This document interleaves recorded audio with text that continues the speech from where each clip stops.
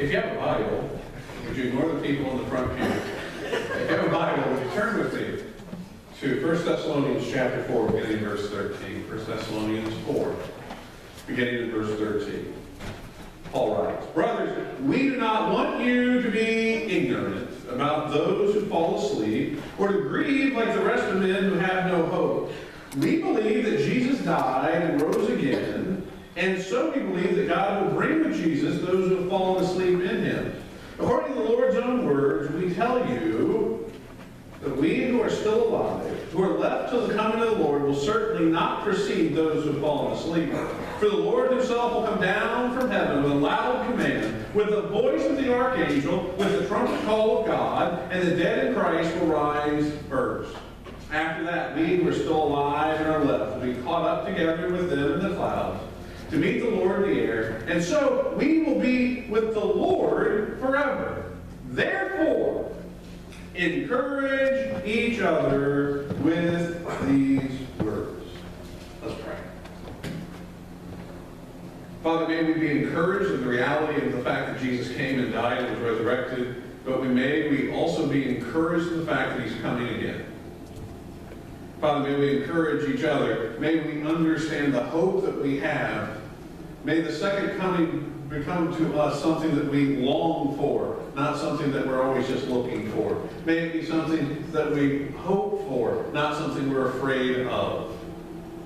And Father, until we are with him, may what we do honor and please Jesus, and it's in his name we pray. Amen. The title of this sermon series is called Here Comes the Sun. S-O-N, by the way. A little different than what we just listened to, which is a song by the Beatles, written by George Harrison. The B-side, first cut of the album Abbey Road, for those of you who remember when things were on vinyl, or the 7th cut of the CD, for those of you who don't, or just an MP3 that you probably can pay way too much money for on iTunes if you just want to get that one song by itself. Well, this series is a series not about the Beatles, although you're going to wonder here in a few minutes. It's a series about the understanding of what we call in theology eschatology, or what we more commonly know as the things that are involved and surround the last things, or the second coming of Jesus Christ. It's been a long, long winter. It's been a long, long time since Jesus left. And when the sun comes, the question is this: will smiles be on your faces? Not only that, but is the second coming something that you want to study, or is it something you're afraid to study?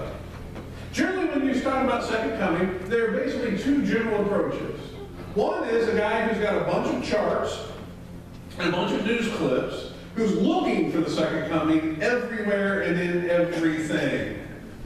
And he generally focuses on the most negative material on the face of the planet to see an indication that soon Jesus must be coming, because it cannot get any worse. And he'll write a book about it, or he'll do a sermon series on it, and if he lives another 30 years, he'll have to revise his book and talk about how things now are much worse than even 30 years ago, which is just another sign. Or, the same guy will start date setting. Are you familiar with the name Harold Camping? Harold Camping is the guy who wrote 88 Reasons Why Jesus Will Return in 1988. And then he wrote, everybody ready? 89 Reasons Why Jesus Will Return in 1989. And then Harold Camping went so far to buy billboards a few years ago, do you remember this, where he predicted the exact date that Jesus would return. This is the one approach to the second coming. If you think over the next 5 or 6 weeks or so, I'm going to give you the exact moment Jesus is coming back, you're going to be sadly disappointed. I know that really frustrated. The other approach, and that's the approach that will once again hit the silver screen, only this time with everybody's favorite, whatever happened to his career that he's sunk to this low, Nicolas Cage, is the concept of trying to not focus on the second coming of Jesus, but this idea of what the history of the world will look like after some sort of return of Jesus. And then we got to write books and movies that basically are intended as like bad Christian horror stories that are supposed to scare you into the kingdom. Which means the idea that here comes the sun, there's nobody where the smiles are returning to their faces. Because you're either too worried trying to figure out what's going on in Syria and Iran and Iraq that's leading to the end, or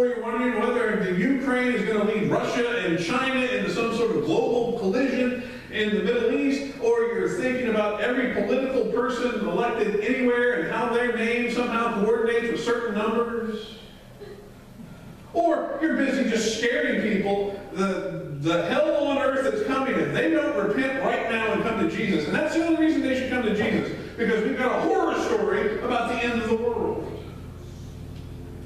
We're not going to take either one of those two approaches. We're going to focus on the fact that the promise that Paul makes here, we believe that Jesus was resurrected, and as a result, he will come again. We're going to emphasize in this series the reality that here comes the Son. That the second coming is a reality in the Christian life, and it's a reality, as our subtitle says, of the hope that we have in Christianity.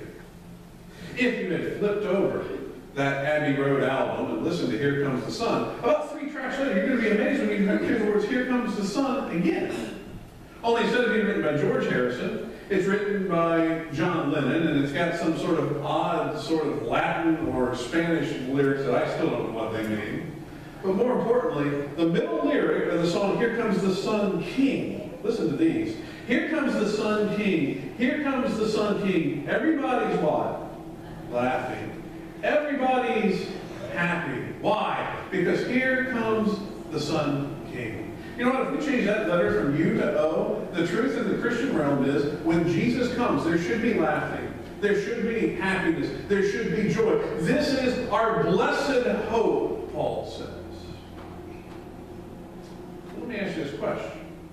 Based on how you study, or based on if you were in Thessalonica, I think the question we have to ask is, will everyone be smiling? Will the smiles come back to everyone's face in the second coming? Or is this supposed to be that doctrine that scares us to death and leaves a tension, where we go from the resurrection to the second coming, and we just are always in fear and not real sure what's going to happen? Because it seems in Thessalonica we've got a problem. I don't know about you, but if I opened the sermon and said, hey, I don't want you all to be ignorant, you may think that I don't think much of you. Paul says to the Thessalonians, catch that again, brothers, we do not want you to be ignorant. Hey, don't be stupid about the second coming. But it's not the second coming they're ignorant about. It's ignorant about what happens to those who die. Here's an understanding that chart guy and date-setting guy seems to struggle with the Thessalonians. The Thessalonians are assuming that Jesus is coming back any minute now. They're not sure when it's going to happen, but they're expecting it to happen, guess what? Any minute now. Apparently Paul didn't have his charts together yet, or his dating system ready, or he wasn't just keeping up with CNN to decide this is clearly a sign Jesus is returning. So what's going on? Well, I think we've got some clues. I think we have a clue to understanding. 1 Peter chapter 3, notice what Peter says about Paul's writings right after he had warned us that the return of Jesus being delayed is not a sign of God's forgetfulness, but it's a sign of God's patience. It's a sign of God's continuation of our goal to reach the world with the message of the gospel. 1 Peter 3:15. Bear in mind that our Lord's patience means salvation, just as our dear brother who? Paul also wrote to you with the wisdom that God gave him. He writes the same way in all his letters, speaking in them of these matters. His letter contains some things that are hard to understand, which, there's an interesting word, which ignorant and unstable people distort as they do the other scriptures to their own destruction. Paul writes to the Thessalonians, says, here's what I want. I don't want you to mess up the second coming. I don't want you to get confused by it, and especially the most troubling issue for the Thessalonians, and maybe for some of us, the troubling issue that we have as well. If Jesus is coming back, and Jesus is coming physically back into this world, then what happens if I die before he returns? And it becomes even harder if you're a Greek convert to Christianity in Thessalonica. The Greek understanding was simply this. There's the physical and there's the spiritual, and the two don't really intersect. While the soul may live on, it may not. And if Paul's promising that the second coming is a physical event, the Thessalonians are really worried that everybody who came to Jesus with them has died, as we've been waiting for the last 30 years or 25 years for Jesus to come back. Man, did they miss out? And if they miss out, and Jesus delays another, 10, 15 years, or imagine if Jesus delays another 2 millennium, then will we not receive the promise of the gospel that we had received? That's the question that Paul's addressing in this text. You say, why do you tell us that that's the issue that Paul's addressing in this text? Because if you ever deal with the second coming, there's a very important verse in here where we never talk about really focusing on those who have died. Look at this text again on verse 16 and 17. For the Lord himself will come down from heaven with a loud command, with the voice of the archangel, with the trumpet call of God, and the dead in Christ will rise first. After that, we who are still alive and are left will be, what are those next 2 words? Caught up, together with them in the clouds, to meet the Lord in the air, and so we will always be with the Lord forever. Does anybody know what the words caught up are translated into in the Latin language? Anyone? Bueller?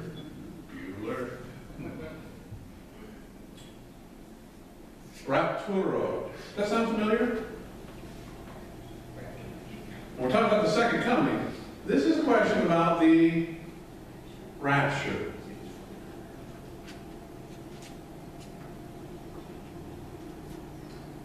What exactly is the hope of the rapture? Depending on the variety of views, oftentimes the rapture is the scary part in the horror story. This is the part where Nick Cage is going to find himself as a pilot with half his passengers missing, according to the previews. I also say this to you so you don't invite me to watch that god-awful movie, okay? I'm just going to throw that out there right now. On October 3rd, when it opens, don't call me. I don't want to go, okay? But this is the scary part of the story. And this is the part on this side where we're trying to figure out whether we have to date the return of Jesus plus or minus 7 years, or plus or minus 3.5 years, and it gets a little confusing. And we take away the fact that ultimately, when Paul teaches on the rapture, he answers the question, will everyone who came to Jesus with me be smiling, with the answer, it's all right? We somehow lose that hope. We lose that comfort in this reality. That the same Jesus who died and resurrected is not going to forget a single one of his children. And not only that, not a single one of his followers, not a single one of his disciples, not a single one of the children of his Father is going to be, ready for the word? Left behind. Amen. Here's what the text addresses. And this becomes the hope for us when we stand by the grave, that when we sing after we have placed the body in the ground, and speak of the fact that we wait for the blessed hope, and then somebody, especially if you go to a funeral in Kentucky, decides that that's time to sing, of course, the one and only hymn that we can sing about the second coming, I'll fly away. All right. That we have the hope that everyone is going to be there on that day. But Paul takes it a step further, because here's the Thessalonians' concern. You know, I came to Jesus because Grandma came to Jesus, and Grandma was old. And Grandma had heard when Paul came through town and preached the message of Jesus that he's coming back to set up the kingdom that he spoke of in the Sermon on the Mount. And Grandma wants to be part of that kingdom, but Grandma's dead. Well, Grandma's dead, and Jesus comes back. Uh-oh. I mean, I get to be part of the kingdom, but what about Grandma? And Paul says, you've got nothing to worry about. Nothing to worry about. In fact, let me tell you the timing of how this all works. With a shout and with a trumpet, By the way, I would throw out there that this may be a sign that the rapture is not a big secret event. You got shouting and trumpets. That seems to be a pretty big event that people should know and recognize. In fact, in the Old Testament, trumpets and the voice of angels generally precede theophanies, or the appearance of God. I just throw that out there. Paul says, what happens? Oh, you're afraid you're going to be left behind? No. Grandma's going to be left there in the grave? No, let me tell you how it's going to work. According to God's own word, we will tell you that we who are still alive, who are left till the coming of the Lord, will certainly not, what? Precede those who are dead. In fact, we know this from things that Paul taught. Paul teaches this in 2 Corinthians chapter 5, verse 8. We are confident, I say, and would prefer to be away from the body, because if we're away from the body, or if we're dead or asleep, then where are we spiritually? We're at home with the Lord. Paul says, guess what? Those who die, they've already experienced some form of eternity with Jesus. In fact, we would prefer that. But for the sake of the gospel, he says, we continue on. Paul, when talking about his own imminent death, in Philippians 1:21, says it this way, for to me, to live is Christ, and to die is gain. Does Paul seem like the guy who's worried that if Jesus doesn't return before he dies, that somehow he's going to miss out on Jesus? No. And then he gives us the timeline of Jesus' return. According to the Lord's own word, we tell you that we who are still alive, who are left till the coming of the Lord, will certainly not precede those who have fallen asleep. For the Lord himself will come down from heaven with the loud command, with the voice of the archangel, with the trumpet call of God, and the dead in Christ, what? Will rise first. They get preeminence. If you've lived your life completely for Jesus, and you find yourself in the grave, then when the archangel calls out the boarding plan, you find yourself getting to be like those who have children, or are handicapped, or are members of our special elite pass club. Anybody ever boarded an airplane before? Because you all stared at me like, what's he talking about? You ever notice those people always get to get on the plane first, even though you're going, I was sitting in this chair forever. I was here. I was alert. I've been waiting for the plane to arrive. Also, they get first boarding. The resurrection of the dead will occur. They will rise. They will meet him. And then we, who are alive, will meet him as well. And once that happens, this is it. This is what the kingdom is. The redeemed of God with God forever.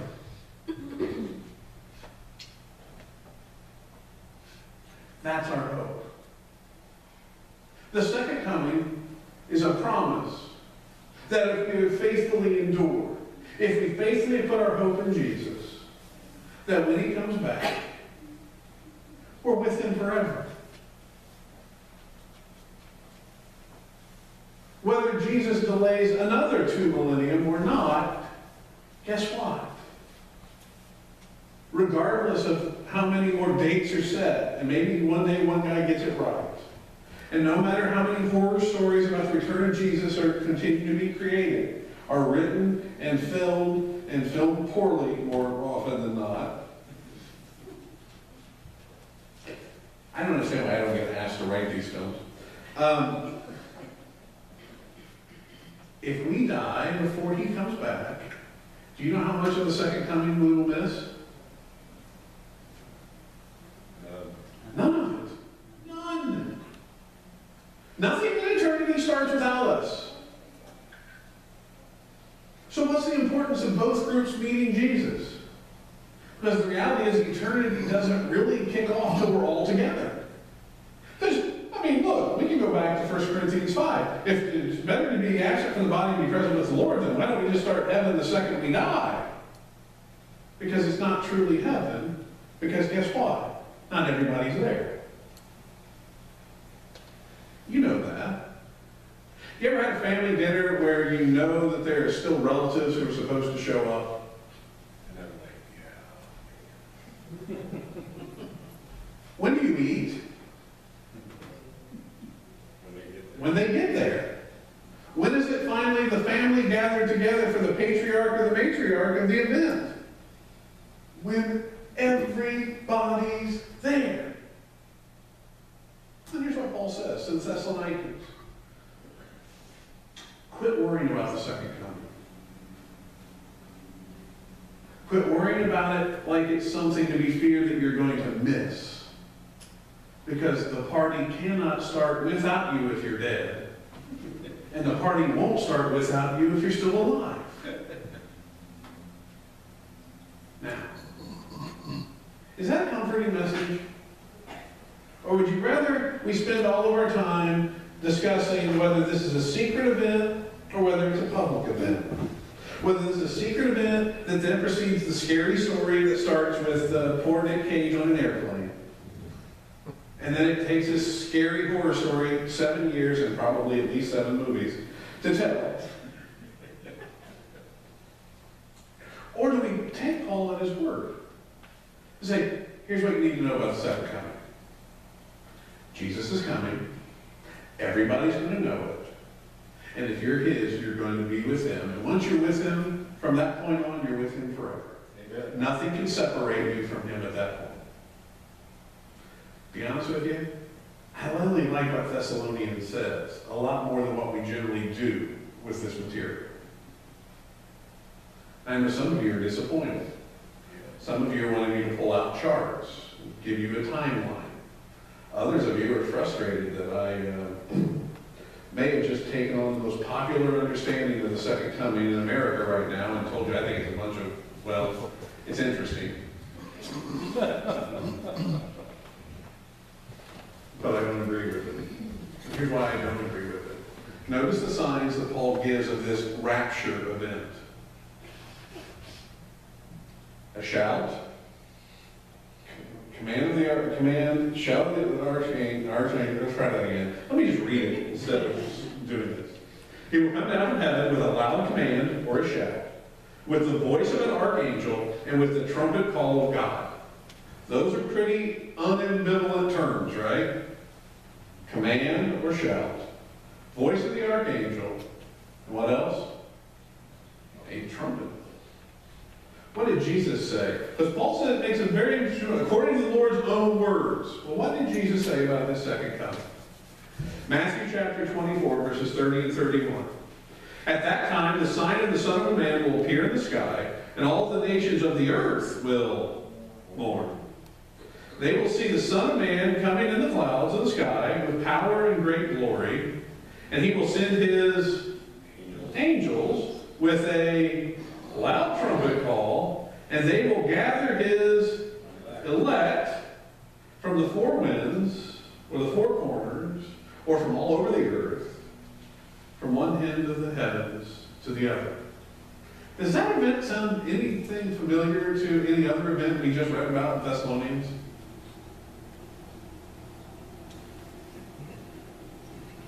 I was asked this morning by someone who was told by a guy he was studying the Bible with that he didn't believe in the rapture because he didn't believe in it being the secret event followed by the Nicolas Cage story, followed by another return of Jesus, or possibly a second return of Jesus, and then maybe a third return of Jesus, depending on which model you use.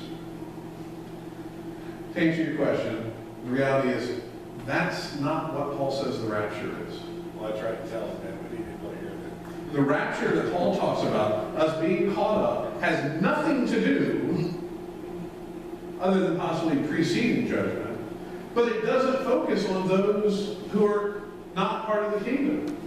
Jesus makes it very clear. When I come back, those who are not part of my kingdom have only one choice. It's not all right for them. All of them will not be smiling. All they will have left is to mourn. That's right. But when I come back, those who are mine, I'm bringing them to me. That's right. Come on. It's an odd image. Because if we're meeting Jesus in the air, doesn't it seem like we're leaving this place? Which is, I'll let Nick Cage teach you that stuff in his movie. Except there's a common practice. Remember that family dinner we talked about? When the family dinner's going on, how exactly in your family does the last person showing up generally get handled? I tell you, for 90 years or whatever it's been, in my family, some of you are going to figure out that it's not been that long, but you get the point. I have an aunt who, even when she lived with my grandparents and they deposed, she used to leave the house so she could be the last person to arrive. She's getting better at it, but for years she's been known as the last person there, the person that we don't get to eat till she shows up. So what would happen is we all waited for her to come in the door. Do you know what would happen in the first century if you're waiting for someone? You don't wait for them to come in the door.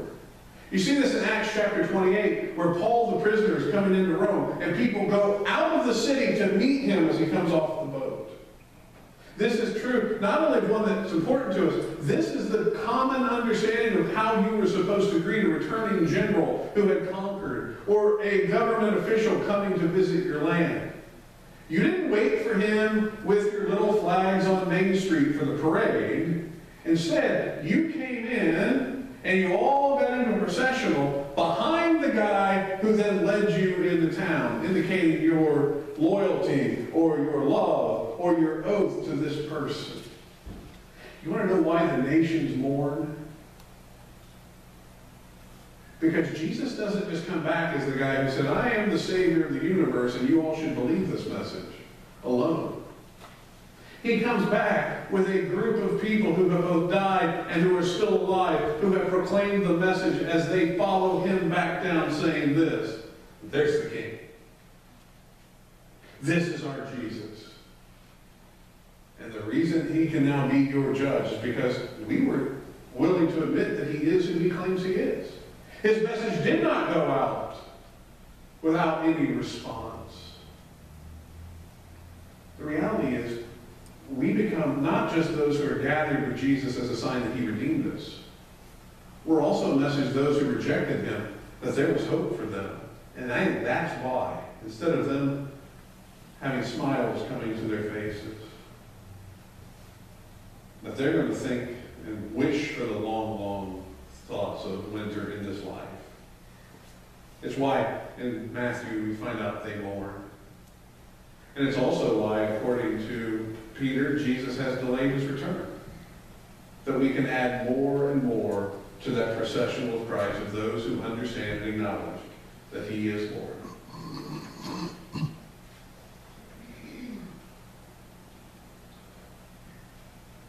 For the book of Jude, Jude says it this way, see, the Lord is coming with thousands upon thousands of his holy ones, his hagios. You may know that word as saints. To judge everyone and to convict all the ungodly of the ungodly acts they have done in the ungodly ways and of all the harsh words ungodly sinners have spoken against him. The reality is that the return of Jesus isn't just about us being with him. It's also the fact that it begins the concept of judgment. It begins the concept of rewards. We get what we deserve. It begins the concept of justice. It also begins the concept of Jesus being declared the victor.